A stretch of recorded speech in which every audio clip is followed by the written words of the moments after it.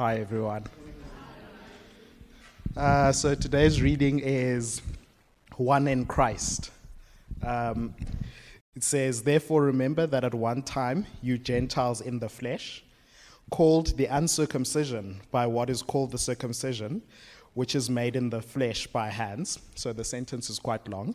So the next bit is, again, talking to the Gentiles. Now, Gentiles, remember that you were at that time separated from Christ, alienated from the commonwealth of Israel, and strangers to the covenant of the promise, having no hope and without God in the world. By now, in Christ Jesus, you who were once far off have been brought near by the blood of Christ. For he himself is our peace, who has made us both one and has broken down in his flesh the dividing wall of hostility by abolishing the law of commandments expressed in ordinances, that he might create in himself one new man in place of the two, so making peace, and might reconcile us both to God in one body through the cross, thereby killing the hostility. And he came and preached peace to you who were far off, and peace to those who were near. For through him we both have access in one spirit to the Father. So then, you who are no longer strangers and aliens, but you are now fellow citizens with the saints and members of the household of God, built on the foundation of the apostles and prophets, Christ Jesus himself being the cornerstone, in whom the whole structure, being joined together, grows into a holy temple in the Lord. In him you are also being built together into a dwelling place for God by the Spirit." This is week 6 in our Basic Discipleship series. We said through this series we want to study what disciples do, how they act, and we also want to be clear on how we know that we are making disciples as a church, and also how you know that you are being formed into a disciple. So we've said through this whole series that we feel like if we are clear about what a disciple looks like, then we can paint a compelling picture for what we all strive towards, and that can be a catalyst for growth in our church, because we want to see disciples being made. Kuliso said that earlier. Let me show you our discipleship journey once again.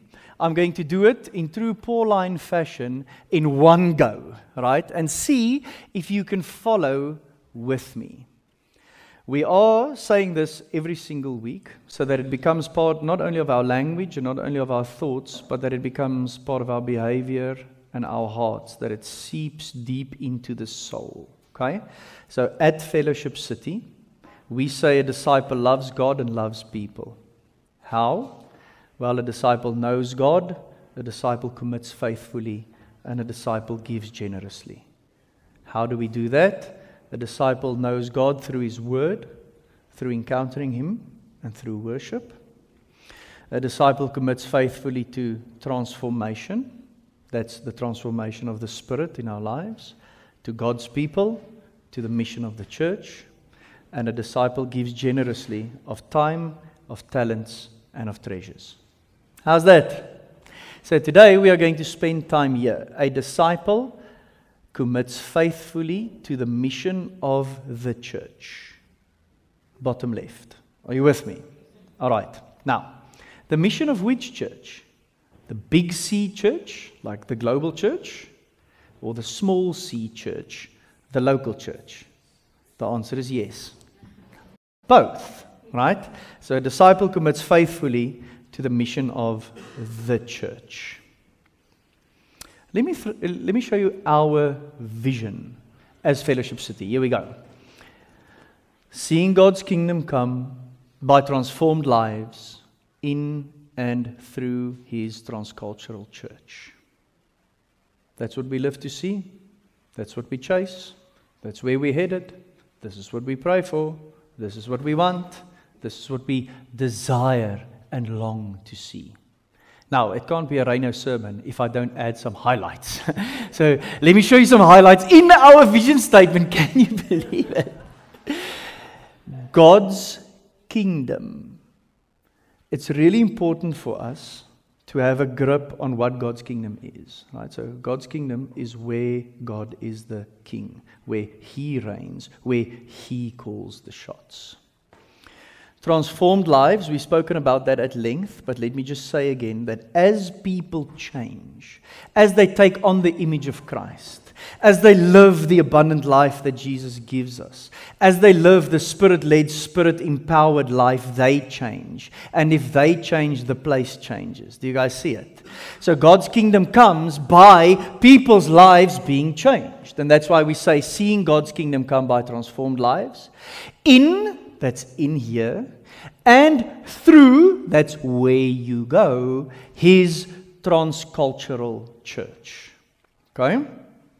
Now, the word transcultural is important for us. We spoke about that earlier when Kuliso said this is what we're about. So we have a view of community that reflects, embraces, and enjoys the diversity of its context. Sure. So we want this church to look like this community because then the gospel is reaching the whole community. Okay? But then also we say, by the power of the gospel, we want to transcend that, we want to rise above it, we want to move past it, and create one new community in Christ. Okay, phenomenal vision statement, Reino. Thank you very much. It sounds really cool. Is this biblical? Yes, it is. Let me show you. Here's a snapshot of Ephesians 2, where our teaching text comes from. Look at this. Transformed lives. New humans receiving a new purpose and new tasks. Humans that were dead, that are now alive. That is transformed lives. Do you see it? Now, these human beings, with their new purpose and tasks, have access to something. And that something is a new multi-ethnic family. God's kingdom, God's covenant family comes, check this, when all of those people live in peace. That's where the word transcend comes from, right? So we say we want to create one new community in Christ, a new unified humanity that lives in peace, which means we transcend our man-made boundaries. So even though we reflect, embrace, and enjoy it, right? Diverse family, we are all part of the same covenant family, so we rise above all of those man-made boundaries. Our vision statement is biblical, fam. It's important that you know that, because it's not something that's just a good tagline for us to share or to put on a key holder. It's something that we are convicted of. This is the mission of the church. Now, here's the good news. The mission of Fellowship City, Small C Church, is the same as the mission of the church, Big C Church, because that's the mission of the Big C Church. Do you guys see it? Okay. Now, in Ephesians 2, Paul describes a hostile rivalry, right? It was deep and it was complex, and this rivalry was between Jews and Gentiles. Gentile is a word that means a non-Jew, right? So it was the Jews against everyone else. And that rivalry was deep because it was a religious rivalry. Okay? I have a certain God, you have certain gods, my God is better than your God, you don't know my God, so therefore I am better than you. Do you guys see it? That's a real deep place to have rivalry with someone. It was definitely a cultural rivalry as well. Because the Jews had their rituals, they had their feasts, they had their ceremonies. And all the Gentiles had their rituals and their feasts and their ceremonies. And what happens? Ours is better than yours. No, ours is better than yours. No, ours is better than yours. And that's where the rivalry comes in. Okay? We spoke about all the positive things of our culture today, which I think is good. But the moment we hold on to cultural things as if it's better than a different cultures, then we've got trouble, because then it creates rivalry. And it was definitely racial. Definitely. Why? Because the Jews could boast of the blood of Abraham, Isaac, and Jacob is in my veins. Right? So I have the right blood. You don't. And therefore my race, my skin color, and my language is superior to yours. It was part of their rivalry. Yet, Paul says in the teaching text that Muzi read to us, through Christ, these two enemies, check this, have become family. What? Yes. Through Christ. Now we believe as a church that this can and should be the case here and now today. Remember our definition of transcultural. We believe that we can move past these man-made boundaries. We planted this church because we believe that this is what God wants in Centurion and beyond. When we planted this church, we said to each other, there's a lot of churches in Centurion, and we praise God for all of them. It needs one more. And the one that it needs is a transcultural church. So that's our mission, fam. In our own words, spelled out to you. Or if we want to use the words of the slide, our mission is to be a new, unified humanity that lives in peace. Sounds phenomenal now, doesn't it? I mean, if I would send a sheet around now or show you a QR code, you would probably sign up. I mean, who wouldn't? If you pitch the transcultural church like this and you ask someone if they want to be part of it and they say no, the only legitimate question is, why not? Who knows how hard this is? This is hard. Thank you, Ben. I really do appreciate your hand. Fam, this is difficult, church. It sounds phenomenal, and it is.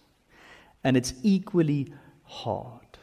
Because it asks so much of us. And that's why we need to be faithful in our commitment to the mission of the church. That's what a disciple is.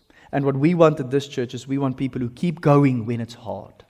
We want people who keep going when it's hard, not because of our preaching or because of our worship or because of our programs, but because they believe that this is what God has called us to. A disciple is faithfully committed to the church. Okay, one question, 3 answers, and we'll be out. What do we need to know, understand, and believe to be faithfully committed to the mission of the church? Did you guys see that I got my poll on? Even the question is long, right? What do we need to know, understand, and believe to be faithfully committed to the mission of the church?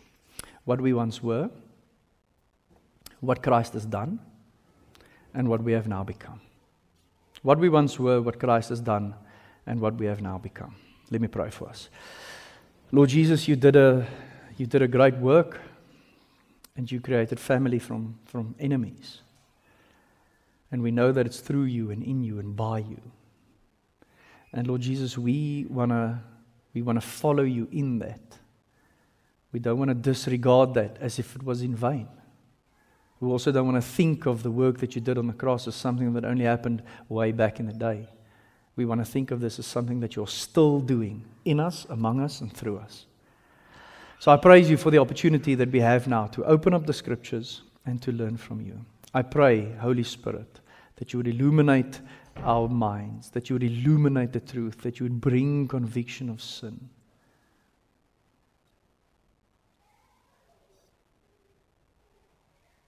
That you would lead us and show us the way that you want to go.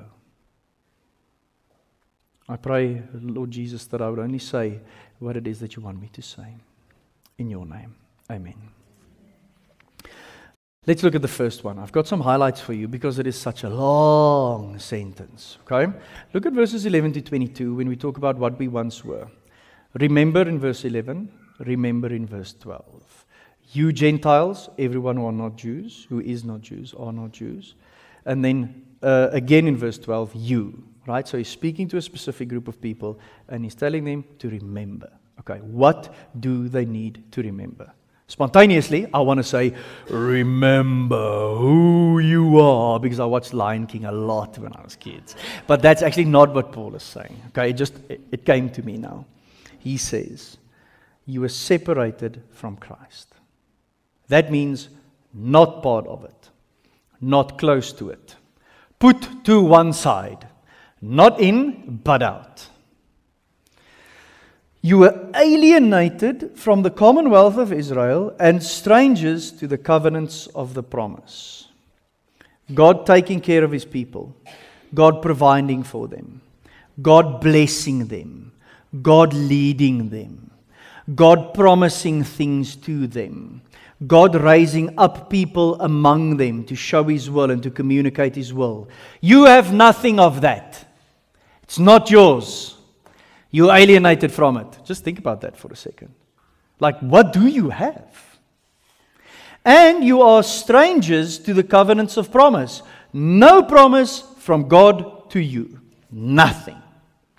He won't bless you. He won't keep you. He won't be with you. He won't keep His side of the promise because He did make a promise with you. He made a promise with His people.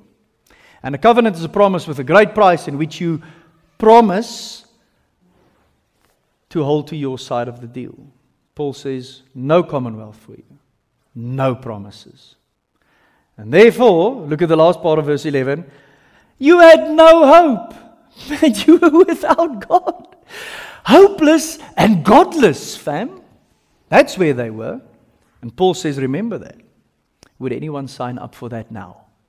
If I said, do you want to be separated, alienated, strangers, hopeless and godless? No one would sign up for that now. Now we can look at the scripture and go, tough luck for them. Woo! How glad am I that I'm not a Gentile? Snap. I am a Gentile. Oh no, that counts for me too. Fam, before we met Jesus, we had the same tragic position. We were separated from God. We were separated from His people. But here's the good news. It's not that way anymore for believers. And if you're not a believer listening to me now, it doesn't have to be that way for you anymore.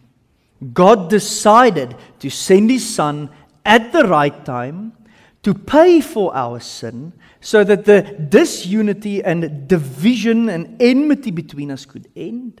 So that we could be reconciled to one another, so that our sin could be covered, and so that we could be in right relationship with God again and with each other. That's the good news. Now, luckily, Jesus didn't just die, He also raised from the dead, which means that death for us is not the end, it's just the beginning, right? And Jesus is living a whole new life now, and we will follow Him into that life, and it's called eternal life. And all of that comes by faith. It comes by admitting, believing, and confessing. It's as easy as that. That's the good news. So I had bad news first, and Paul says, remember the bad news. Remember that is where you came from. But the good news is it's not like that for you anymore, and it doesn't have to be like that for you anymore.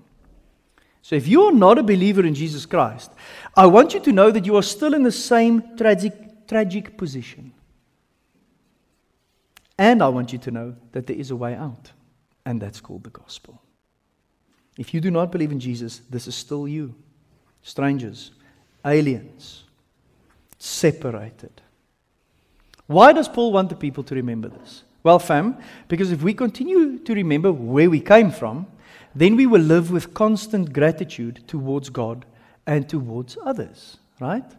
I always use the words, we get to do this. It's a privilege to be part of this.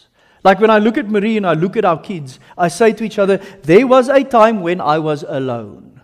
And now I am not alone anymore. Like, I get to do this. I take in a position of gratitude. It's the same with this. I mean, fam, just think for a second. Do you remember your life before Jesus? Do you remember how it was? The other day I went for a run, sunrise, it was beautiful. I was coming up Jean Avenue, just on my way to turn into Louise. And I was like, my life without Jesus was a dog show. And I was crying all the way down Louise Street for something that happened 19 years ago, you know what I mean? But I was so lost, fam. And then that turns into gratitude and gives me great power to face that day. Do you know this? I have to ask you this. Do you know this? Do you remember this? And if you remember this, this is where you came from and the privileges that you have now. Have you told someone about this recently? Because that is a sign of gratitude. We tell people about things we found that we are thankful for. And that's one of the key things that keeps the flame of evangelism alive in our hearts. I found love. I found love. Can I tell you about it? Can I tell you about it? Can I tell you about it? Right? Marie and I decided to get married when I was still overseas, so we had to long distance date for 2 months. Up until the 11th of Jan, I don't think I told anyone in the United States about Marie. But after the 11th of Jan until the 6th of March, like whoever would speak to me, I would go, listen, I just need to tell you that I'm going to get engaged and married when I go home. Her name is Marie. Her surname is Mostert. In Afrikaans, that's also mustard, right? But I gave her a little nickname and people just go, okay, thank you, you know, overshare. But I couldn't keep quiet. Because I found love, and I want you to know, because I'm thankful for it. Are you this thankful for the gospel? Because if you are, then you'll be sharing it with other people. And other people will hear it, and other people also have the opportunity to come to faith. Fam, next step. Why don't you just ask someone to remind you of this every single day? Remind me, please, of what I once was. Whichever one it is. Maybe your next step is as simple as writing it on your mirror.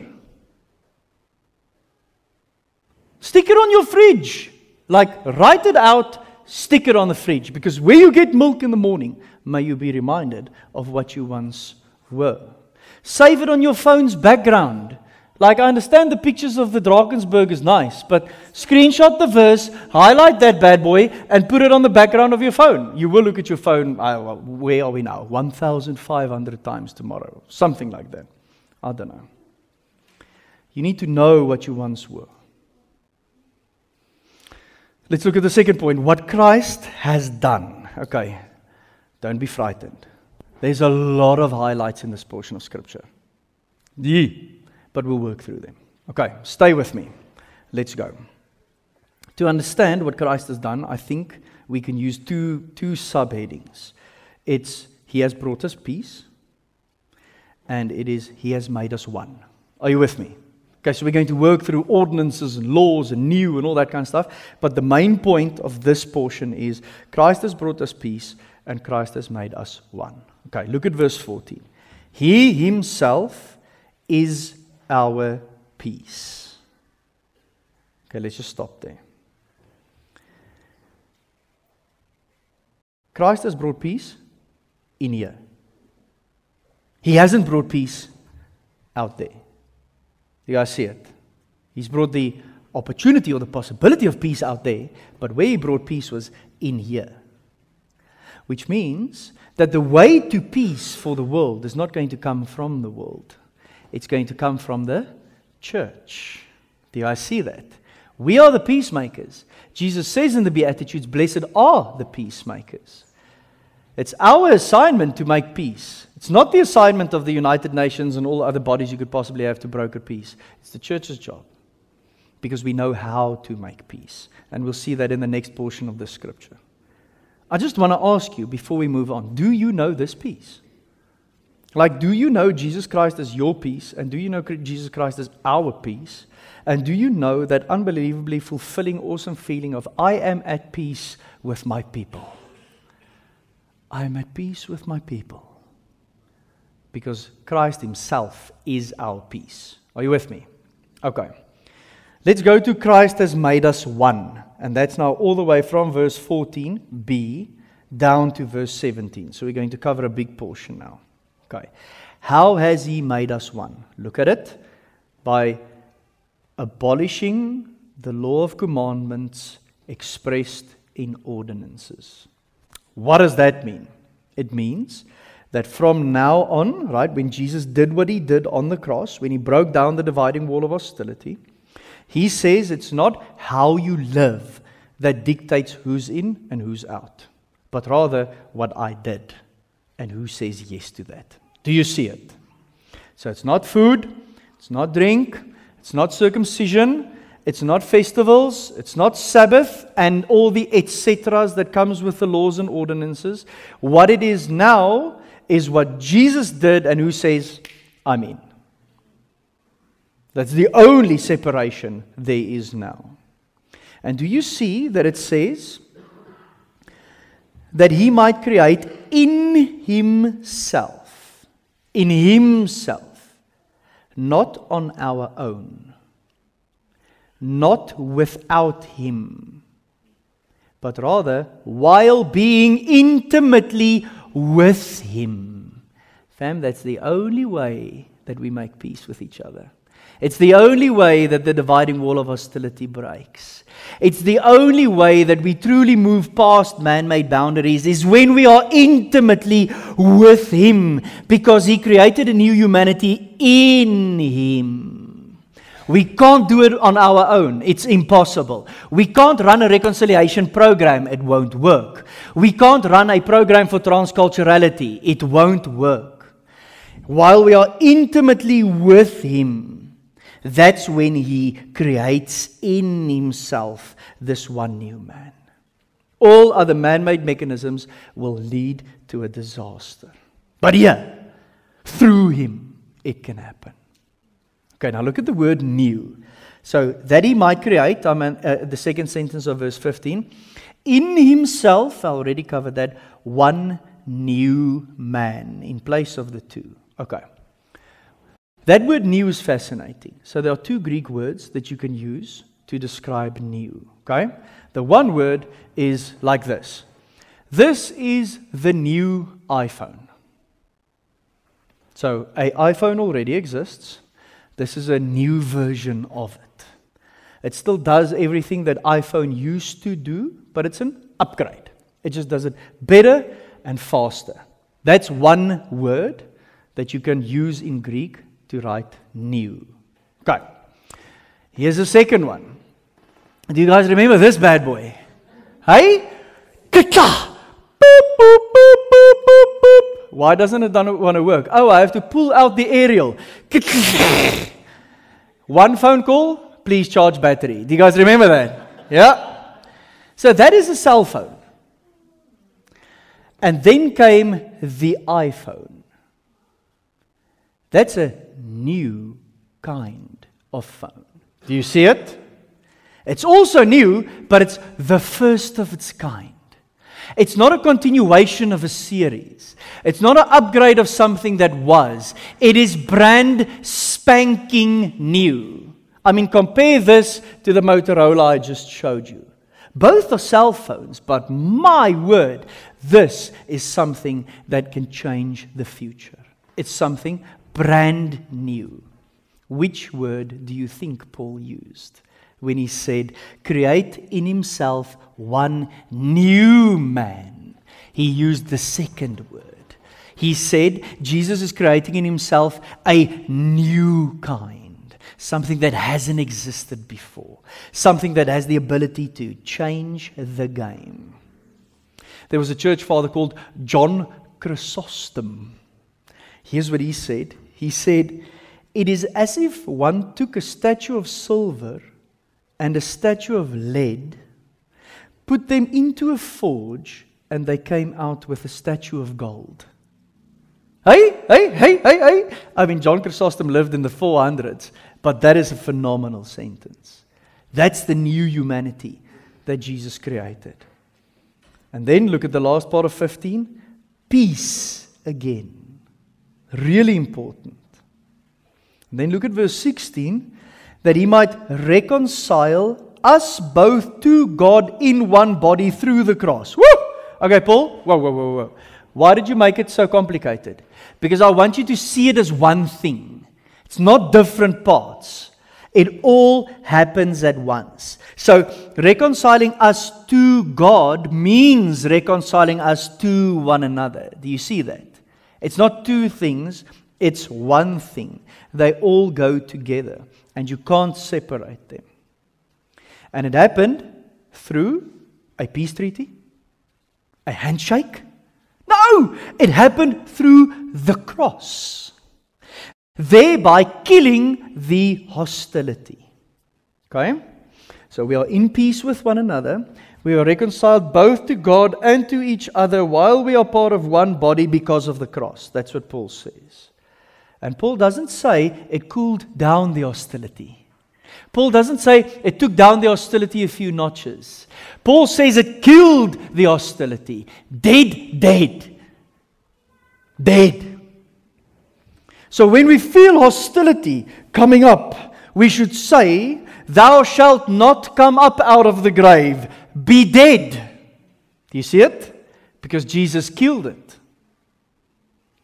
John Stott, he said, God turned away his own wrath, and we, seeing his great love, turned away ours also. Beautiful, huh? And then, at the latter part of verse 17, he uses the word peace again. And he came and he preached peace. Now look at it. Peace for who? For those who were far off and those who were near. I've got a note here. Side road for the Bible nerds. Shall I take it or shall I not? Yeah, let me take it. Okay, because I'm a Bible nerd. Do you see that? It's interesting words. He came and preached peace. Who? And when did he preach peace?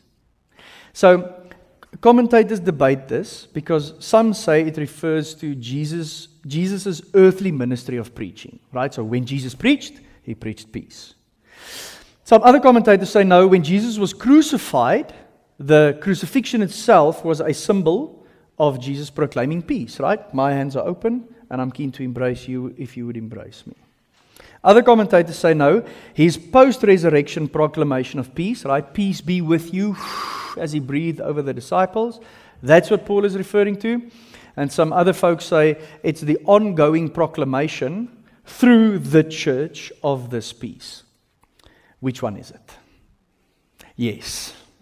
It's all of them. I really don't think that we have to limit Jesus' preaching of peace to any one of these. I mean, think about it. Jesus proclaimed the gospel of peace before the cross. He proclaimed the gospel of peace on the cross.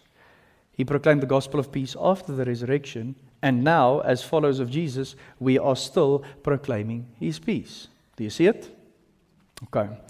And then, look at the last part of verse 17. Both parties, you were far off and those who were near, everyone in peace with one another.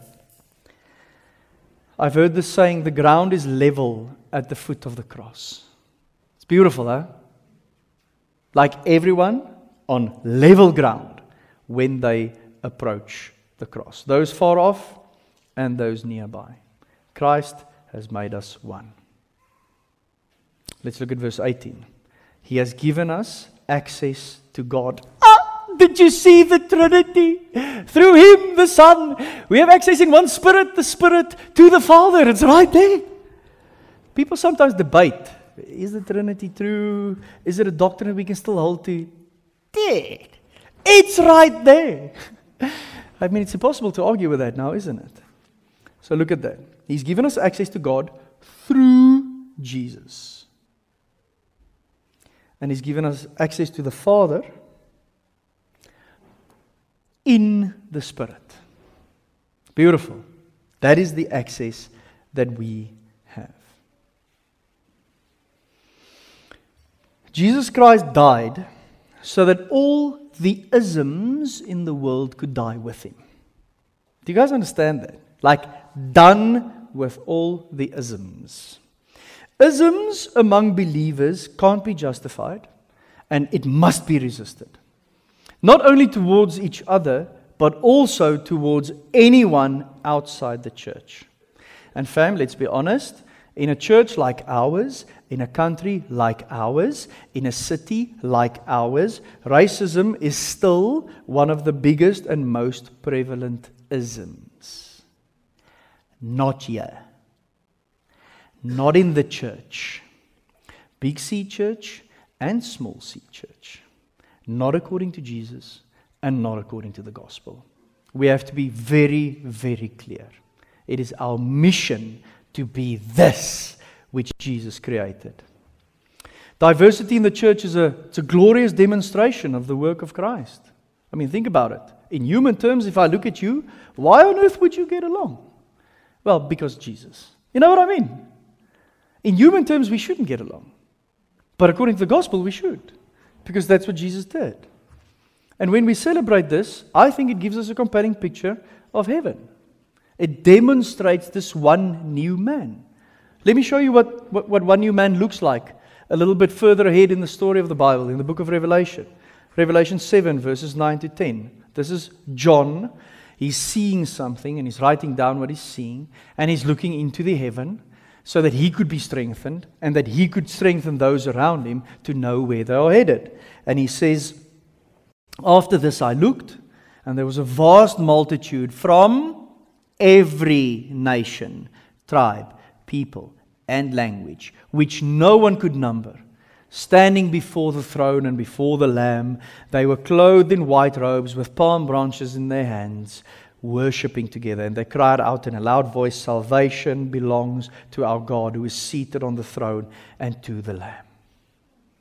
This is what Christ has done.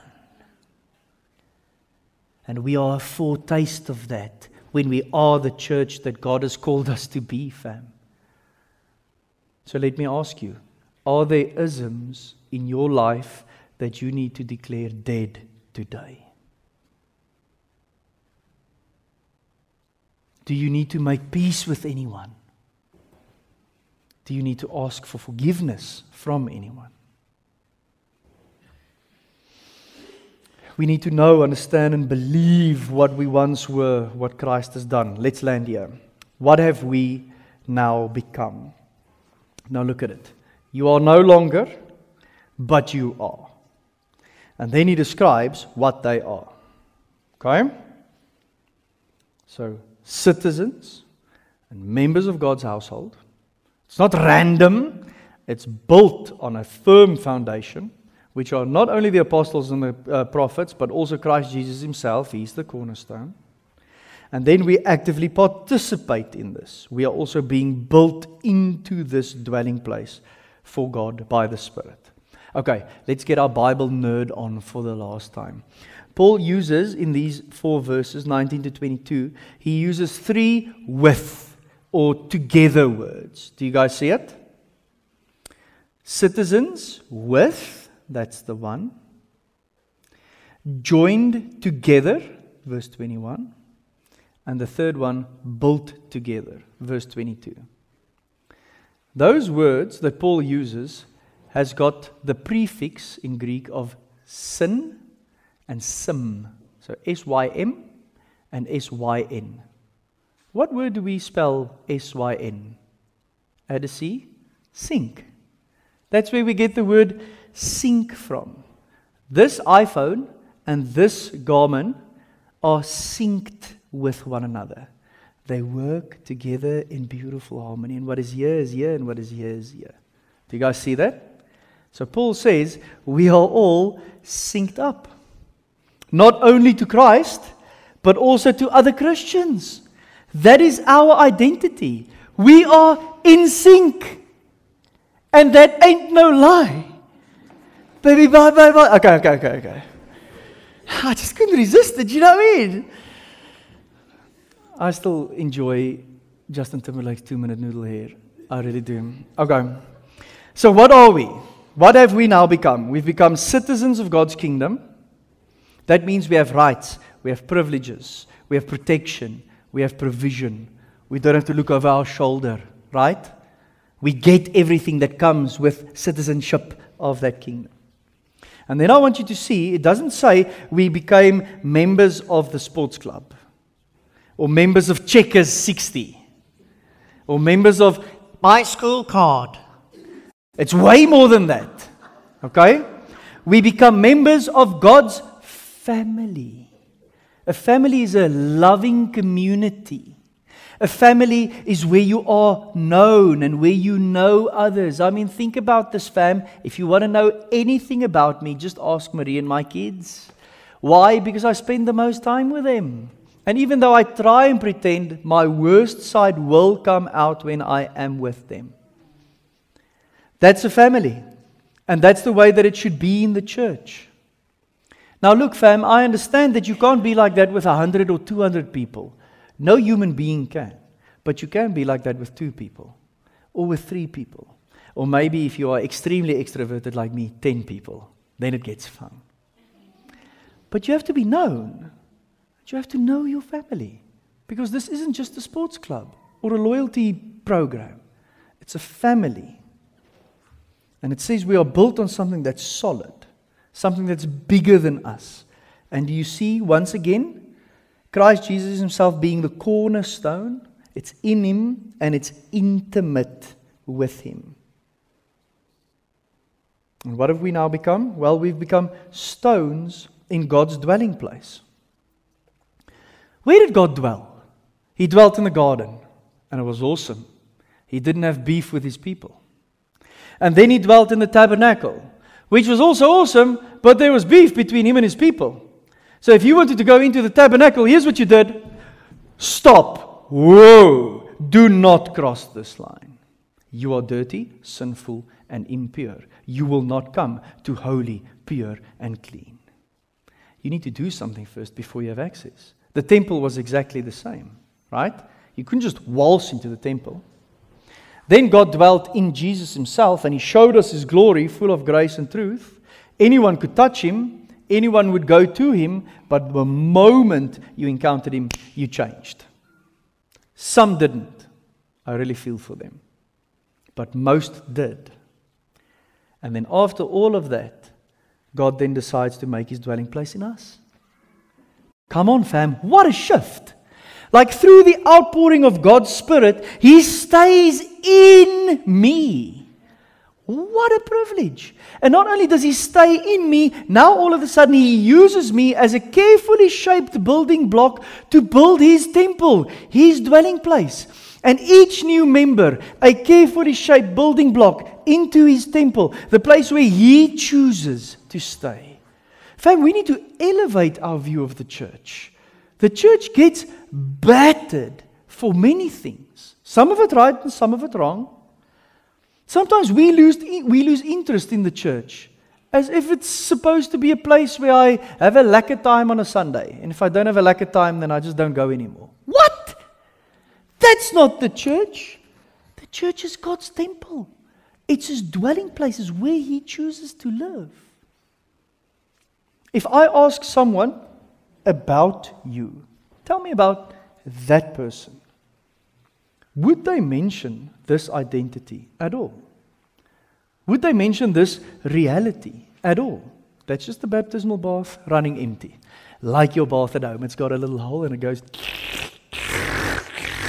It'll get better as it continues. So don't worry about that. Nothing's wrong, nothing's spilling. If I ask someone, tell me about Sanaba, would they say, ooh, Sanaba is a child of God? We know that. We can see that. Sanaba is someone that's fitting for God to stay in. We can see that in her life. Would you say that about yourself? Like if I would ask you, tell me more about you. Would you say, I am a dwelling place of God. I'm part of his temple. Like he's chosen me. He's built his dwelling place with me. And he rejoices by living and dwelling inside of me.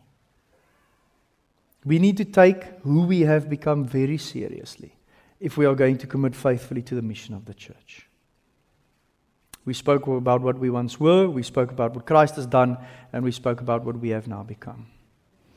Let me show you our vision again. It's as biblical as they come, fam. Seeing God's kingdom come by transformed lives in and through his transcultural church. That's our call. That's our assignment. That's our privilege. And disciples are people who say, I faithfully commit to that. Do you? Will you? Amen. Before we sing a song in response and close out, I want to pray. I want to pray for us this morning. Because I realize, fam, that without the transforming power of the Holy Spirit in our lives, we won't be able to live this out. And I want to pray for that this morning. I want to pray for all of us to be empowered anew and to experience that power anew so that we can become what God has called us. Can I ask for all of us to stand? And I want to ask you to take a posture as we end out this series. I mean, guys, we've got one sermon left. That's us. Then that's 2023 gone. I want you to open up your palms and to be in a posture of receiving. And I want to pray for you and I want to pray for myself. Come, Holy Spirit, and move among us. Do a work in us of transformation, of making us more and more like Christ the Son. Bring fruit forth in our lives, Holy Spirit. Change us inside out. Empower us to live this life that you've called us to. Remind us daily of what we once were. Remind us daily of what Christ has done. Remind us daily of what we have now become. Have your way in us, Holy Spirit. We don't only surrender an hour or two each Sunday to you. We don't only surrender 5 or 10 or 15 minutes each day to you. We don't only surrender a dinner time, thanks for the food, prayer to you. We surrender everything to you, Holy Spirit. Take it all, from top to bottom, inside and out. Everything that you've given us. And take us on this journey to be the church, big C, and to be the church, small c. Transform our lives, Lord Jesus, so that we can see the kingdom come. And I want to pray that you do this in this church and through this church. Let us be at peace with one another. Let us be a family. Let us be a place known for love and for holiness. We receive your power, Holy Spirit, and we need it so badly. Do in us what you want to. We pray that in your name. Amen.